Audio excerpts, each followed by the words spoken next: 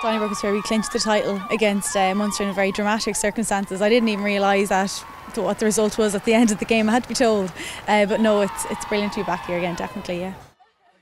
It's going to be brilliant for the game. It's going to be a great display of women's rugby here in Donnybrook. Like, we just can show what we have for the crowd that's going to be here. We'll have our friends, our family, our usual supporters, and then the men's supporters can hang around and see how good we actually are as well.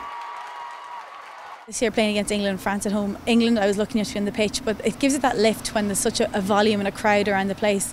And then for France, I was in the stand here, and it's just incredible the amount of noise and support and genuine want for the team on the pitch to do really well. So I definitely encourage anyone to come down to Donnybrook on the 17th to see two very good displays of rugby.